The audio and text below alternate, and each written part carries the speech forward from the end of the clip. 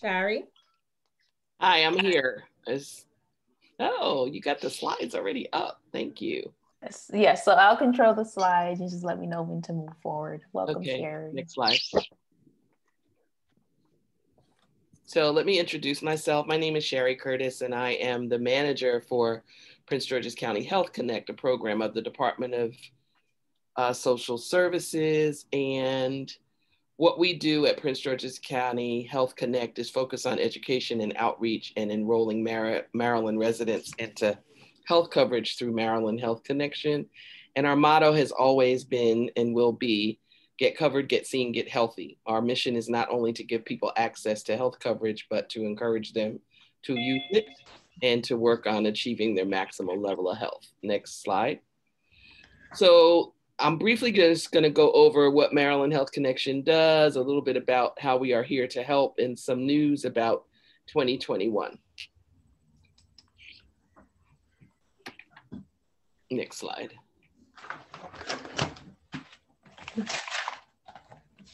So Prince George's County Health Connect is a program of the Department of Social Services, like I said, and we have several partners. And these are our partners right now that we work with that have navigators that support getting people enrolled into health insurance. The health department, of course, is a key partner for us, the Healthcare Alliance.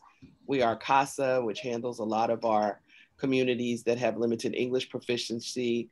We have navigators training at Community Clinic Health and Wellness. And HCD International not only provides navigation services, but they also do our graphic design and prepare our beautiful collateral in many languages that we distribute across the county.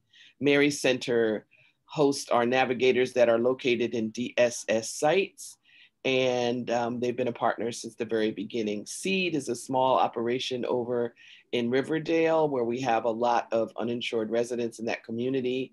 And the Primary Care Coalition of Montgomery County manages our program measures, our data analysis, and helps us with our learning collaborative meetings. Next slide. I'm gonna go through these pretty quickly. It's a lot of information, but I thought that what I would do is,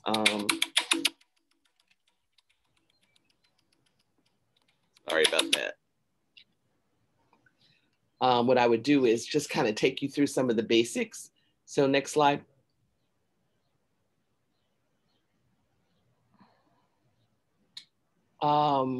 Wait a minute. Did we miss one? Yeah, go ahead. So one of the things I wanted to share, do the previous slide for me. I'm sorry, I moved too fast. Thank you. One of the things I wanted to share is just talk a little bit about the uninsured, because I know a lot of the people on the line are concerned about how many people are uninsured. We started this program in 2010, and we estimate that there's about 100,000 Prince Georgians that still lack health coverage at the end of 2019, and that was before coronavirus. So since then, we know that many more have been without health insurance, a lot of it because of our job loss in the county and people losing their employer coverage. About 60,000 of this 100,000, though, are not eligible due to their immigration status. So that means that we still have 45,000 residents that could be eligible that would be able to access health coverage, and a lot of them would be eligible for Medicaid. Next slide. So what Maryland did was, in their effort to try to help people focus on staying insured, when the Trump administration got rid of the rule where people would be penalized for not being insured, Maryland put an easy enrollment program together for residents that when they submit their state tax, if they check the box that they don't have health insurance, then our navigators are reaching out to them. We get the list from the comptroller's office, and we're calling people that have expressed an interest in having health insurance. And currently the program is going really well. Next slide.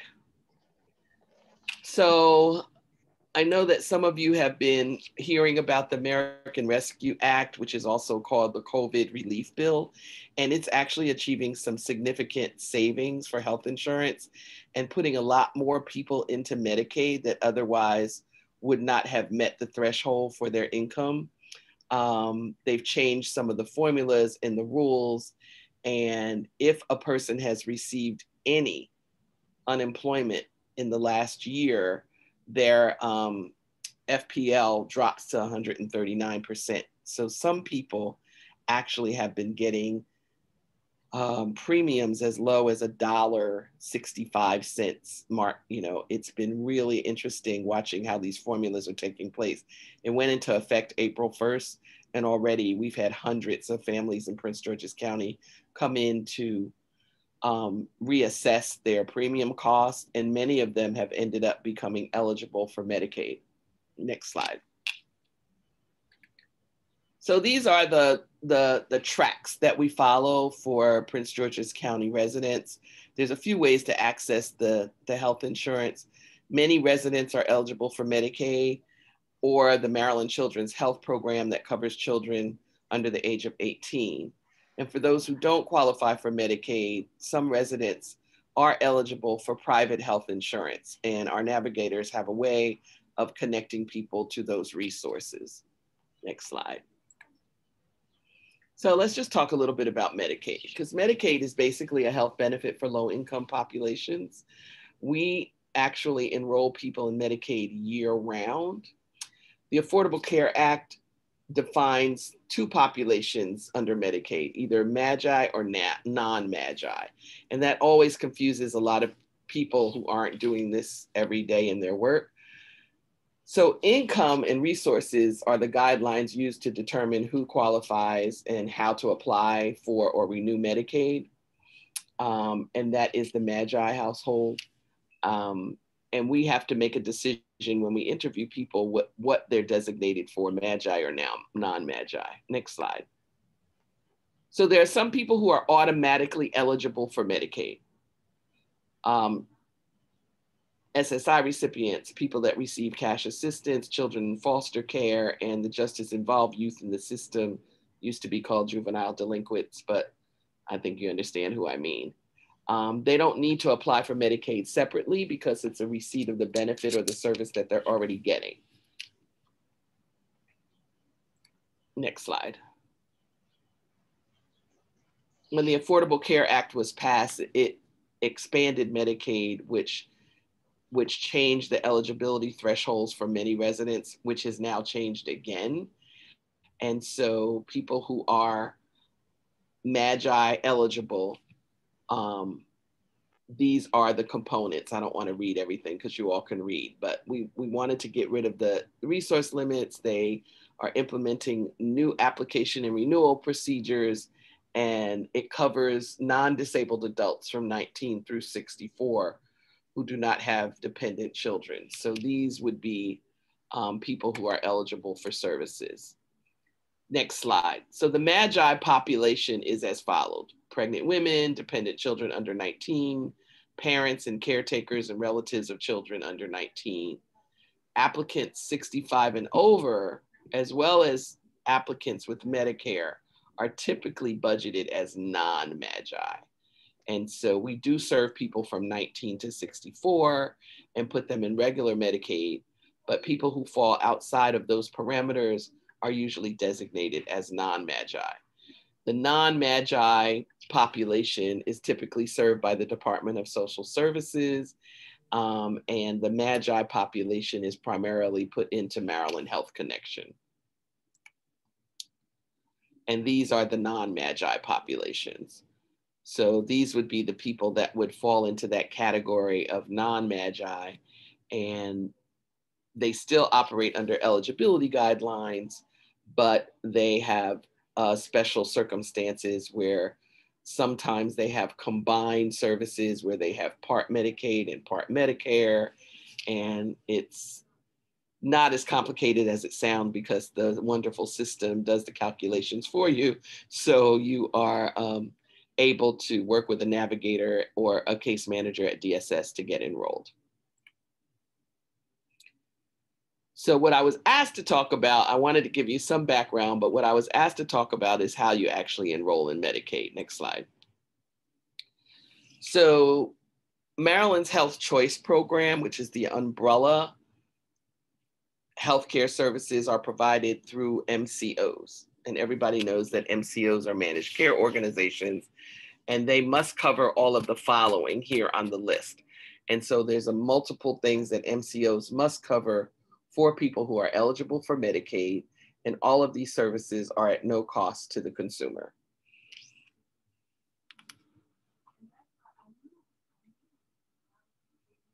The next slide talks about other Medicaid services, and those are behavioral health services. A lot of people did not understand or know that under the ACA, behavioral health services were one of the 10 essential benefits.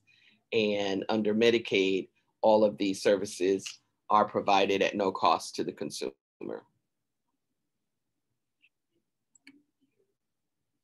So when a person is actually ready to enroll, they need to have specific documents available so someone can enroll them quickly into the services that they're eligible for.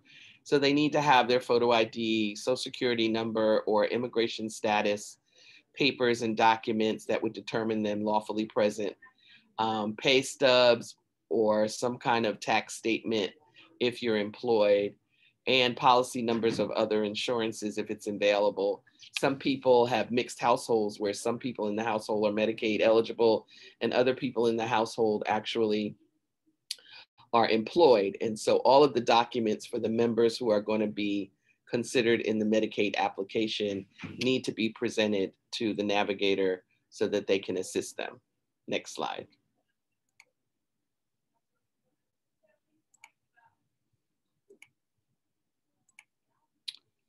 So when Maryland's can enroll in health coverage. So there's an open enrollment period normally, and a lot of people hear about it in the news, November 1st to December 15th. And that's the typical open enrollment period for people to enroll or browse to see what they're eligible for in health insurance. Of course, now it's been extended and extended and extended again due to the pandemic. But Medicaid enrollment is year round. So there's no special enrollment period for Medicaid eligible residents. Some of the special enrollment periods are actually categorized as life events. So if somebody loses their job or gets married or divorced or moves to Maryland or their COBRA is ending, those kind of situations will allow a person to enroll as a special enrollment, even off the open enrollment times. A lot of times people don't know what they're eligible for, and we just encourage people to come in and find out. Because of this public health emergency, we've learned a lot, and Prince George's County actually has enrolled the highest number of residents into the Maryland Health Connection Exchange than any other county in the state. Some people might think that that's good news, but we know that it's actually related to the fact that a lot of people have experienced job loss and change of income, and so they've had to come in to see us. The best part of this news is that our marketing efforts through the health department and through Department of Social Services and through our navigators and all of the partners in the community, we've been able to encourage residents to understand the importance of having coverage, and they've come into us to make sure that they have coverage. Most of those 30 or 40,000 people that have enrolled since the pandemic have been eligible for Medicaid. Next slide.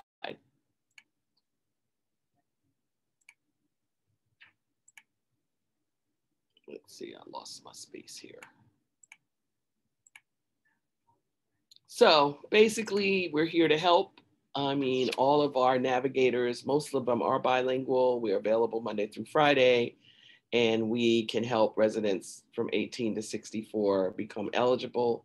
A lot of you already know that when a person turns 26, they're no longer eligible to be on their parents' insurance anymore. And we're finding that a lot of young people, because they're working in the gig economy or they're in school part-time or working part-time, many of them are eligible for Medicaid when they leave their parents' insurance based on their income.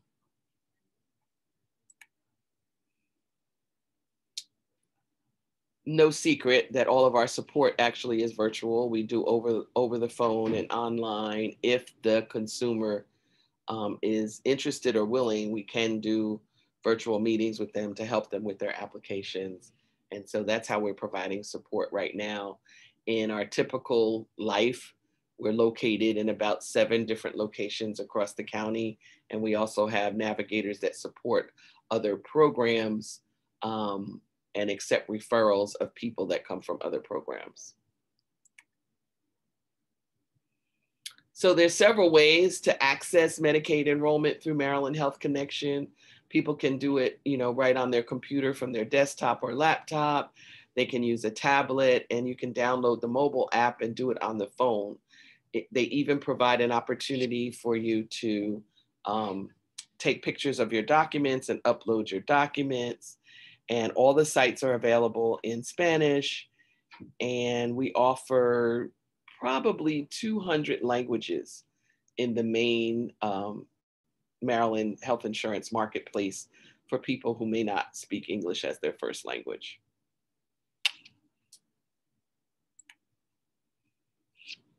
And this is how you reach us. I'm sure that Adeline is going to share the slides. And so if anybody wants to talk to a navigator or refer anyone to a navigator, we're operating 2 call centers. And then we also have a relationship with CASA, which is one of our partners. And they have a health hotline in Spanish and a health hotline in French, which happens to be the 3rd largest language in Prince George's County. That might be a new factoid that some people didn't know about. So I can take questions if anybody has any questions.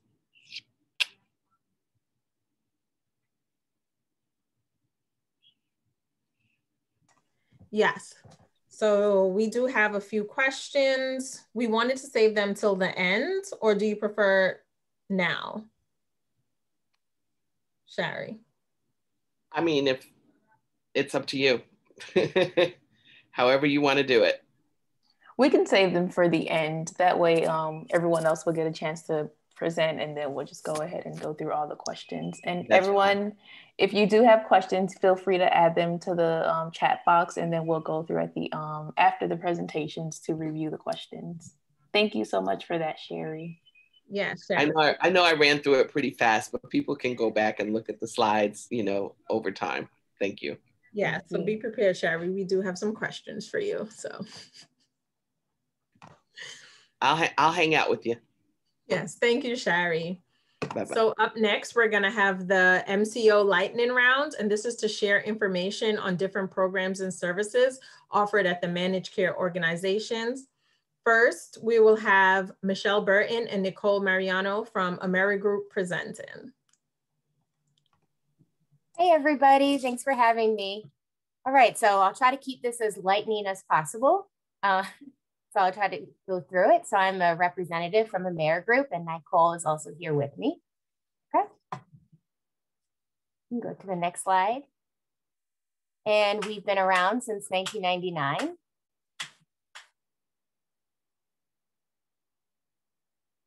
So one of the benefits that we're most proud of is our dental. So we offer up to $750 towards your dental, and that would include oral exams and cleanings twice a year, x-rays, extractions and fillings.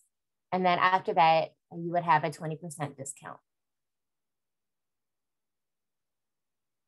And just like Sherry had gone over, here are the ways that you can apply and also renew your coverage.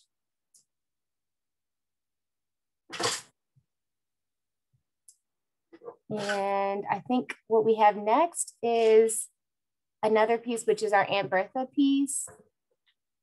I don't know if you were able to get that, Adeline. I can send that out to everyone, but I don't have it on the PowerPoint. Okay.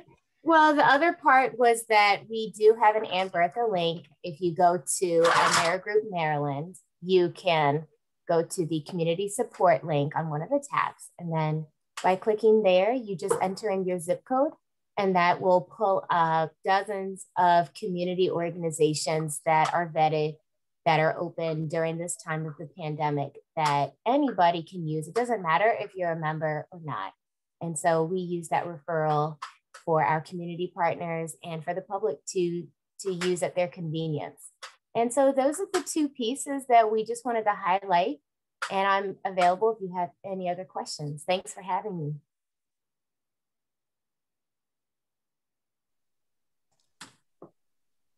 Thank you, Michelle. So if anyone has questions for Michelle and Amerigroup, please drop them in the chat and we'll address them after all the presentations. So up next, we have Kelly Ray and Cinda Chase from Care First. Hi, thank you for allowing us to attend and inviting us. I just kind of wanted to go over the benefits. Basically, some of the value-added benefits we have are adult dental, no copay for generic medications. We also cover adult vision, including glasses and contacts. We also have an over-the-counter benefit, which is $15 every 3 months, which that also covers things like, you know, aspirin, you know, your typical regular medications, but we also have herbals included in that. We found that, you know, a lot of people are starting to switch over from man-made medications to herbal supplements and would rather, you know, take something natural. So we do include that in that benefit. We also have benefit coordination. You know, we cover doctor visits and wellness checkups. Another thing that we also cover is meals after a hospital stay. So this is done through our case managers. We find a lot of times when people come home from the hospital, you know, they may have a certain diet they need to follow. They may not have an assistant at home, you know, someone to help, you know, cook those meals and things that they need. So we also cover that.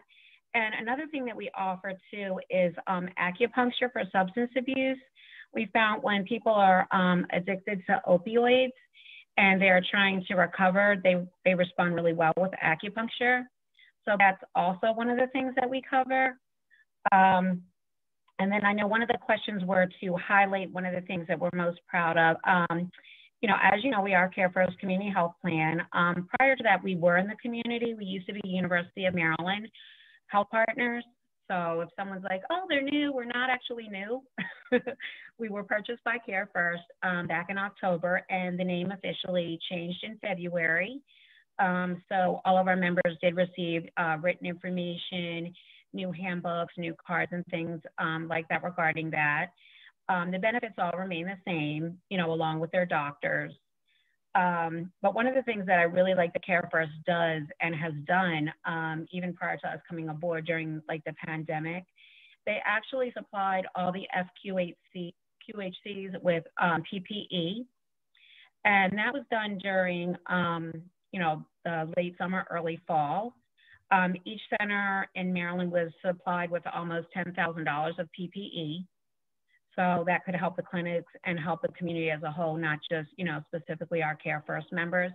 And they are also doing a second round, which is taking place now, where they're going to send out more PPE to assist, you know, the different FQHCs, you know, with their needs, because a lot of times they do have limited funds. So this does, you know, assist with that program.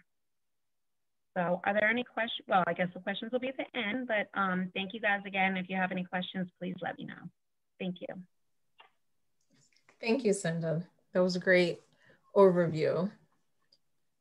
Next up, we'll have Zuma Chavez from the Maryland Physicians Care.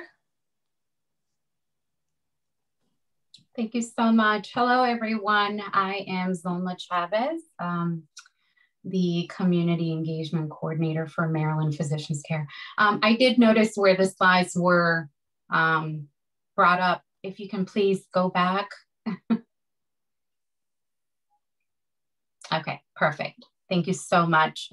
Okay, so just to give you a highlight on Maryland Physicians Care, it is a statewide local managed care organization that has provided healthcare to Health Choice enrollees for 25 years. We were founded in 1996. But here on the screen, you'll see that there are a few benefits services that that Maryland Physicians Care covers. Now, one of the services that Maryland Physicians Care is most proud of, I would say, would be telehealth service. Which is it's My Virtual MPC is an application that our members can download straight to their smart cell phones. and they can video chat or either text with one of our physicians on call. So this is mainly used whenever one of our members needs to either go to an urgent care, emergency room, but does not want to step outside their home or wherever they're at. They can video chat or either text message with a on-call physician. Usually our members, what we've seen is they've used it for sick children, cough, fever, sore throats, or if they need to refill a prescription, ear aches, stomach pains, just a mild pain that they can video chat or speak with a physician and get medical advice. It has been used mostly now, especially during the pandemic, where people are not really feeling comfortable stepping outside of their homes. So, and then there is another gem. It's a gem that Maryland Physicians Care likes to highlight, which is Pacify. It's also it's a program offered to our mommies, pregnant members, and new mommies that need assistance with breastfeeding. They can virtually speak or chat with a lactation consultant. They can also speak directly with the nurse if they have any medical questions or case management. And these flyers will be provided at the end of our video. If you can please go to the next slide. And here we also have just information on how our health employees can apply for medical assistance and see if you're eligible. I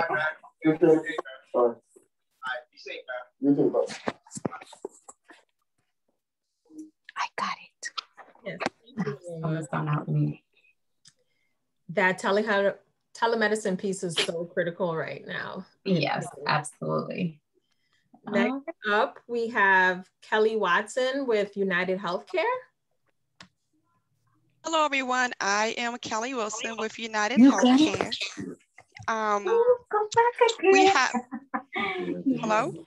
Can you all hear me? And also, hello?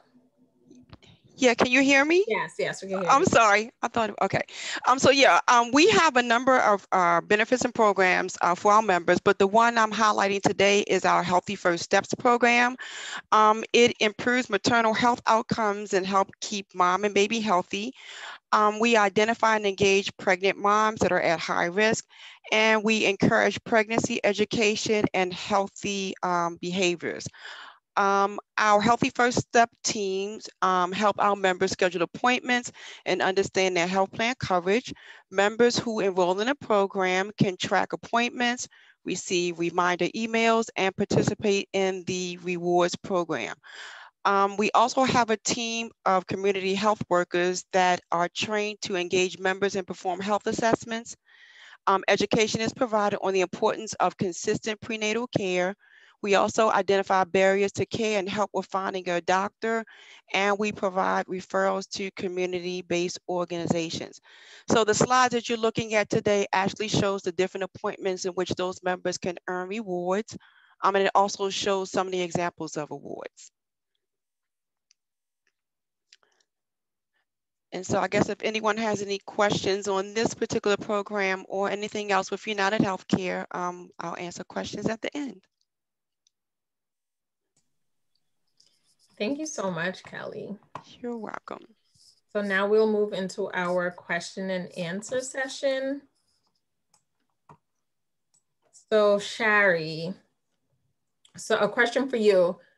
So if someone calls Maryland Health Connection, can they request the Navigator to help them, or do they have to call the Prince George's County Health Connect? Whatever number they call, whether they call the 855 number at the state or the Prince George's County numbers, certified navigators are answering those phones. So they don't have to request a navigator, that's who's actually answering. Thank you. How do we assist incarcerated persons with this service?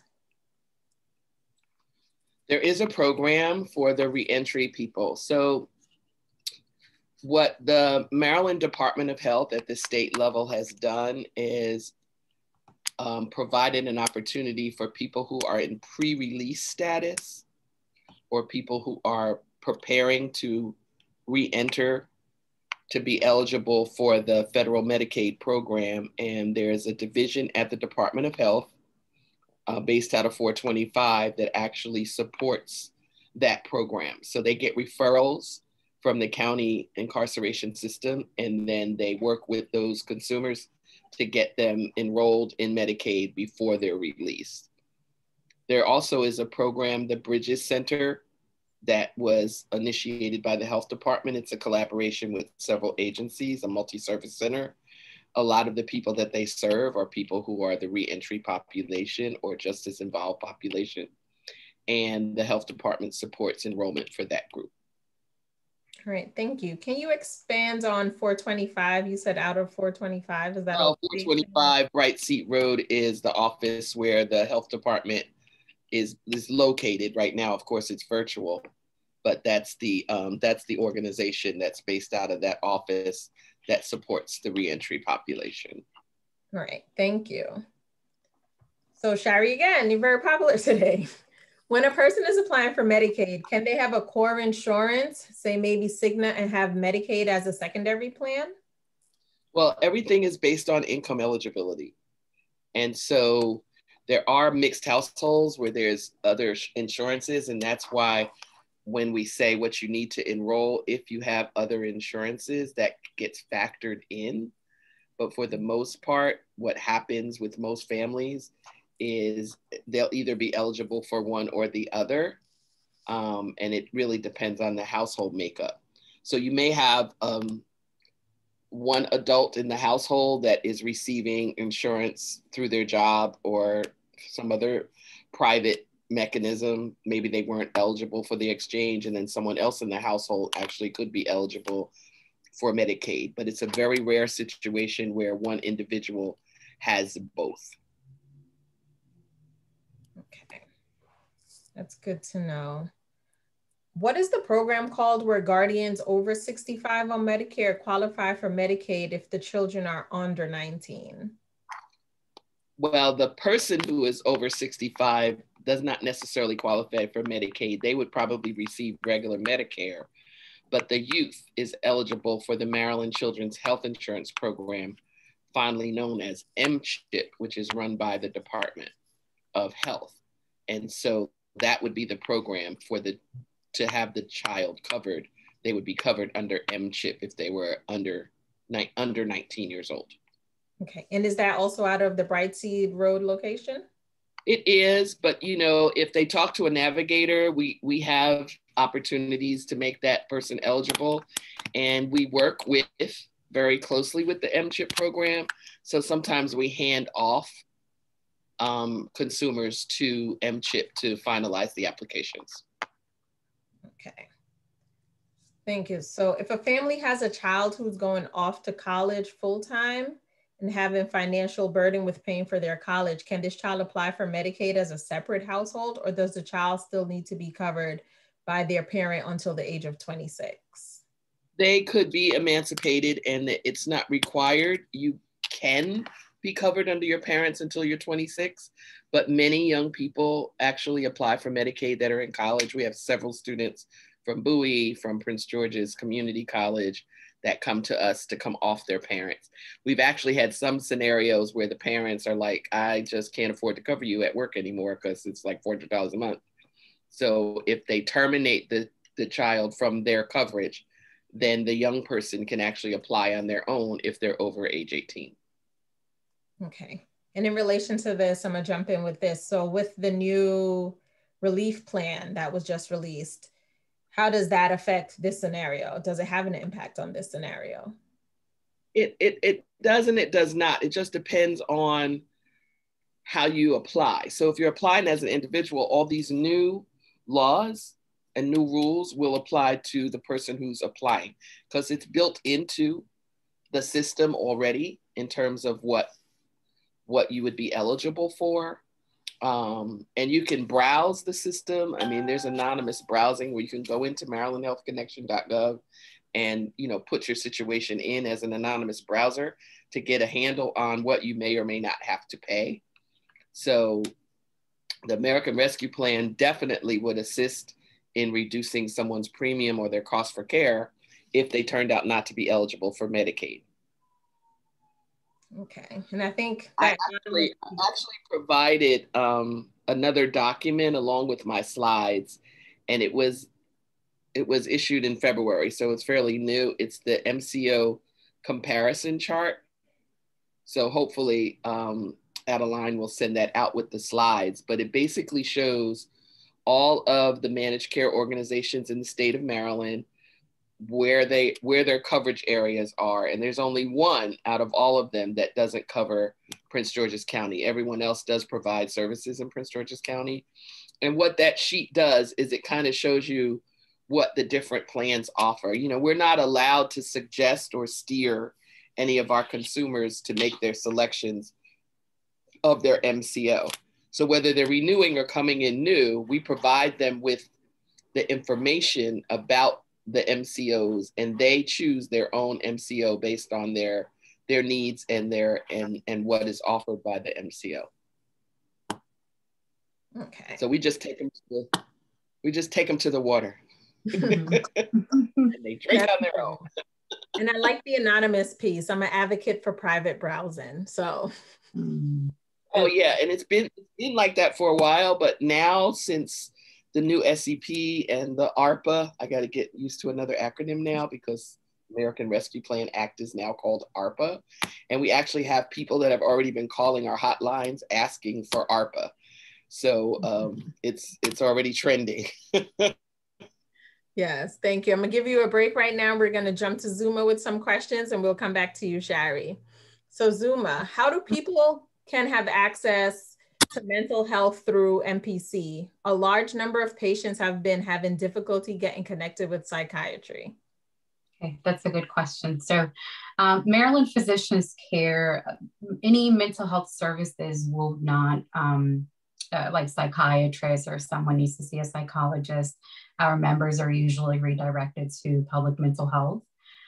Shari, I did notice where you had the telephone number up on one of the slides for the for mental health services, but that's exactly what we do. So anytime one of our members calls us, we just simply redirect them to public mental health for assistance with locating a psychiatrist, a psychologist, or just in general their benefits for mental health services. Okay, and how is that referral? Is it a smooth transition? Is there difficulty? How can patients, I guess, prepare for that? So generally what we do is we give them the telephone number for public mental health, and then we'll transfer them over. Unfortunately, we don't give referrals to a psychiatrist or psychologist. They would have to call directly to the public mental health department. Okay, thank you. And does MPC offer home health care? Yes, it is a benefit that is offered to our members.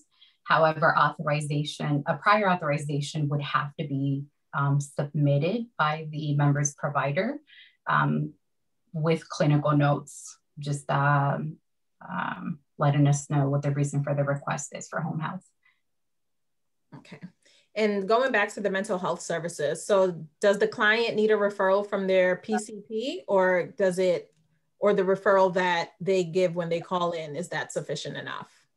That would be completely up to the psychiatrist or the psychologist, the mental health provider that the member will be seeing. So if they require a referral, then yes, that's something that the member would have to get from their primary care physician. If they don't, then that's completely up to them. Okay, and do you help with that, with getting if it is required, if they do require a referral from the PCP, do you help with that facilitation, or? No, so Maryland Physicians Care in general, we don't require referrals to see a specialist, and we don't give them out. So unfortunately, it would be a little misleading if we try to facilitate We simply just advise, hey, if the specialist or the provider needs one, then you would just simply have to refer back to your primary care physician. Okay. Mm-hmm. That's good that you still provide them with that level of. We give them the information. Yeah. Be able to help them walk them through the process. Thank you, Zuma. So now, Shari, we're back to you.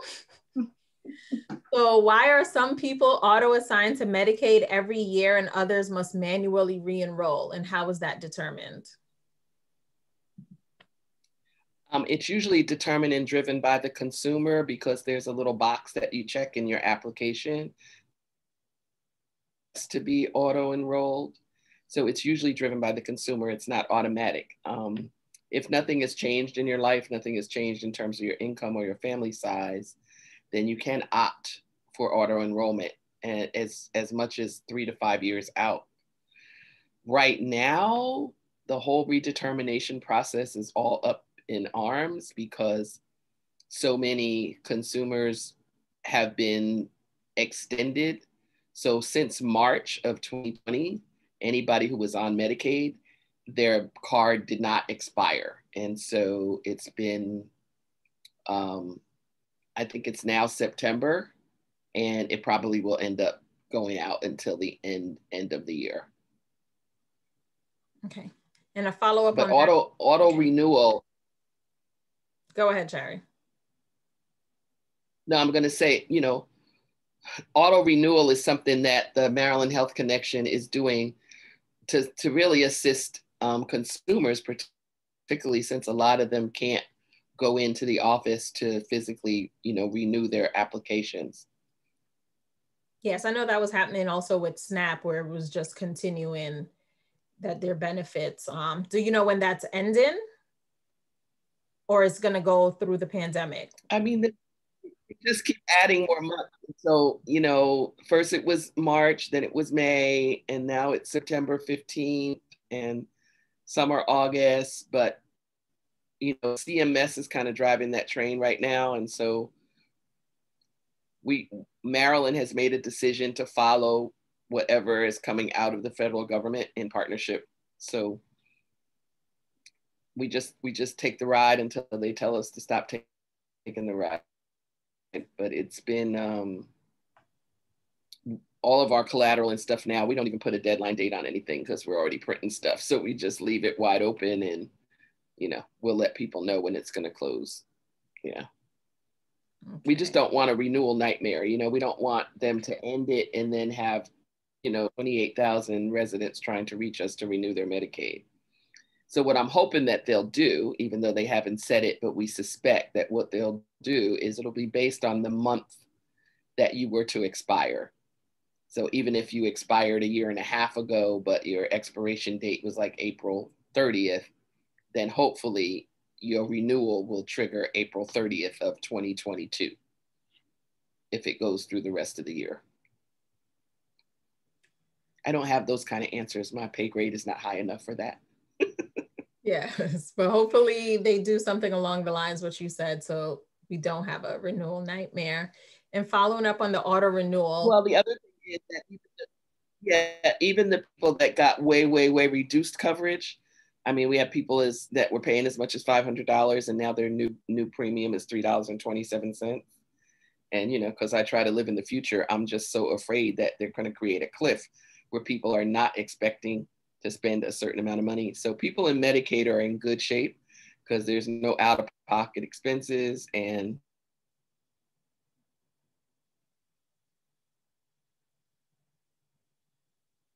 Shari, are you still there? I think she froze. Wait, okay, she's coming back. Are you back, Shari? I think so. It says my internet connection is unstable. So I don't know how long you'll have me. Any more questions? There was a follow-up. How do they know, where can they click the auto enroll, or how can they check to make sure that they did click auto enroll on the application online? It's in their online app and review their application, or they can call a Navigator. The Navigator, if they know their application ID or even their social, the navigator can look it up. And if they want to make that change, a navigator can do that right in their application. Okay. And lastly for you, where can people go to get assistance to file a Medicaid form, especially for those not comfortable to file online?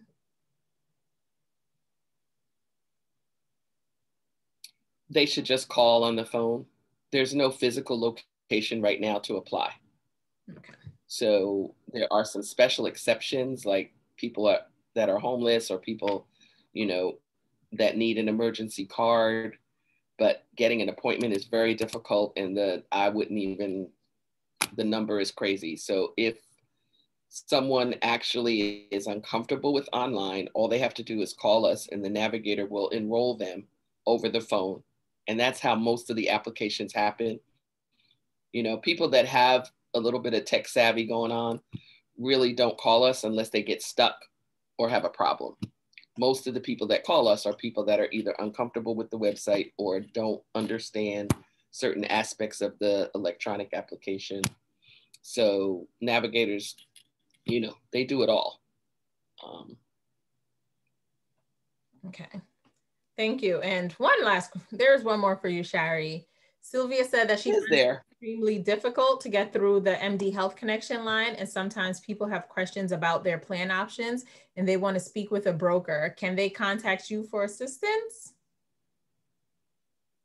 Yes, because we have about 12 brokers that we work with directly.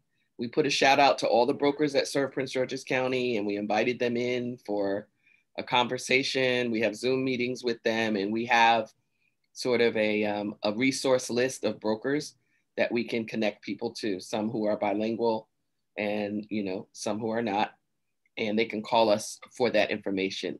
The 855 number for the state, you know, full disclosure, has been difficult. I'm sure all the MCOs know that, you know, calling that state number is challenging for some consumers, and, you know, having a local number where you can have a relationship with a navigator here in the county has been helpful to a lot of consumers, particularly during this time. So if somebody really has some challenges with their plan, we have numbers of brokers that we can refer you to. And I mean, they call back immediately. So it's not something where you'll get, you know, bounced around. Okay.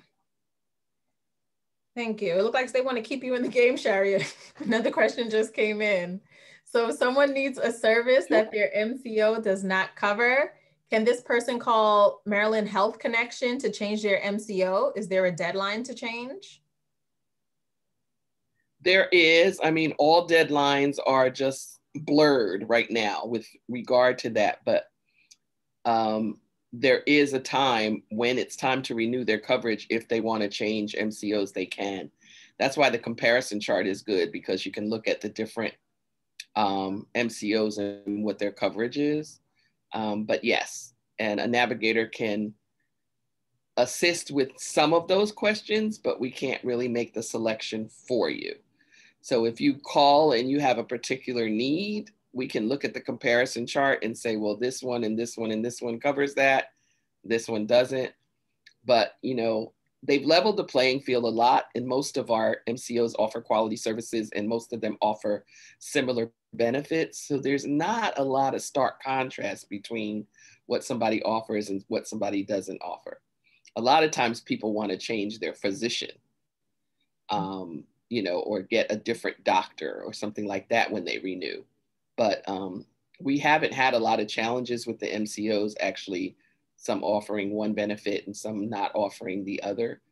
And I think the Maryland Insurance Administration, who oversees, you know, all of it, you know, has made it a point to make sure that people are offering comparable services. Right, good to know. But okay, so I want to make sure I understand. So pre-COVID, AKA prehistoric times, they would usually have to wait until their renewal date in order to switch MCOs? Yes.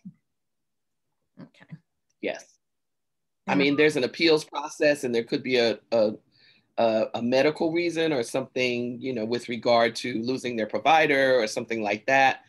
But, you know, those are special circumstances that would go through health choice. once a person actually has coverage, the Navigator really doesn't do that much to support changing it unless you have a change. Okay, as a consumer. Enrollment. Okay, good to know. Right.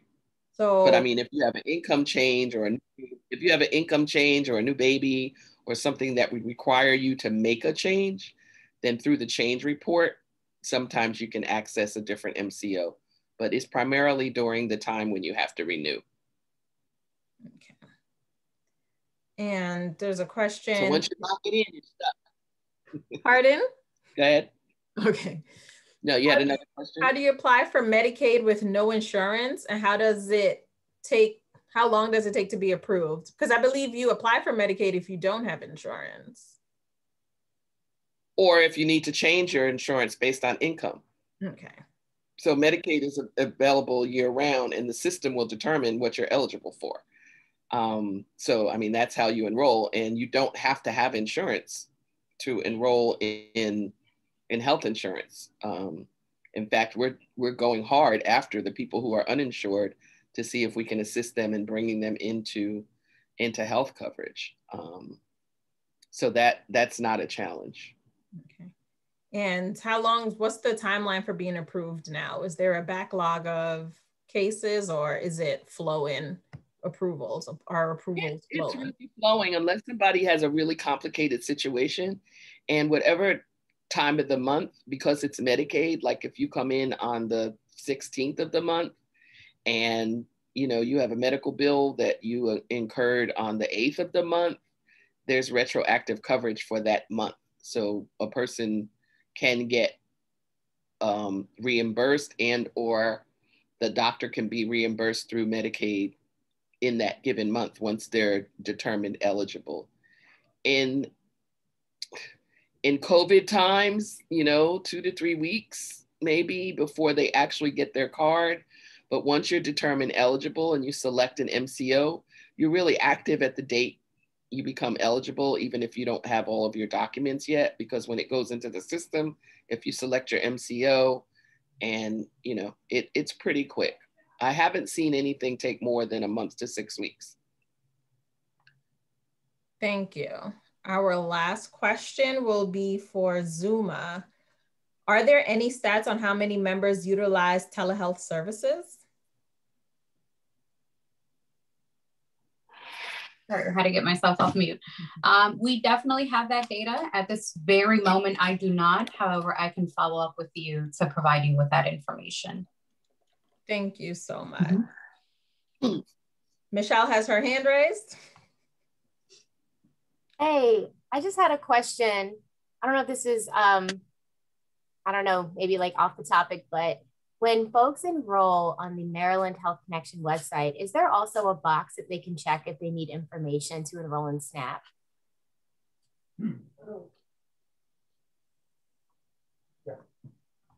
No. Do you think that could be something that could be added later on in the same way that we, added on that box when people enroll? I mean, when people submit their taxes that they need health insurance? Well, I mean, we're doing as much as we can in terms of partnerships, but the Department of Employment Services handles the food stamp, SNAP, and TANF program. If a consumer applies for that, you can get Medicaid. So it works the other way. You understand what I'm saying? If you come in for health insurance only, those other programs are not available through a Navigator in Maryland Health Connection. But if you go to the Department of Social Services and you need more than one type of service, those case managers can help you with accessing the other programs. Oh, thank you. Thank you. I have a question, but we have 3 minutes, so I'll let it sit, Shar. All right. Well, thank you everyone for your great questions. If somebody has another burning question, you can always, Adeline can email it to me and I can respond, via email. Yes, and that goes for all of the other presenters. Thank you for the other MCOs, representatives from the MCOs who came and presented today. If anyone here on the call has any questions, you can always direct them to me, and then I will forward you and connect you with the respective party. Just some quick announcements as we wrap up. just be on the lookout for some upcoming communication for our next quarterly coalition meeting. That's the meeting with all 3 work groups, our behavioral health advisory group, the healthy eating active living, and the health equity work group. That will be on June 8th, 2021 at 6 p.m. So just look out for the flyers and just upcoming registration information for that. And also, don't forget to visit our website. We do have a new website. I will share that with you all with the notes, just the different resources. And if you all are interested, if you're not in the subcommittee and you're interested in attending any of our subcommittee meetings, we have a Healthy Food Priority Areas meeting on May 6th. The Integrated Health meets on Friday, this Friday at 11 a.m. And we have Healthy Food Procurement on April 27th.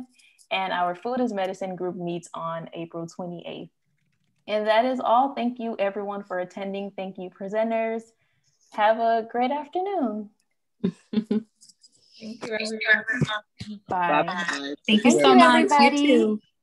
Thank you, Sherry. Yeah. Bye.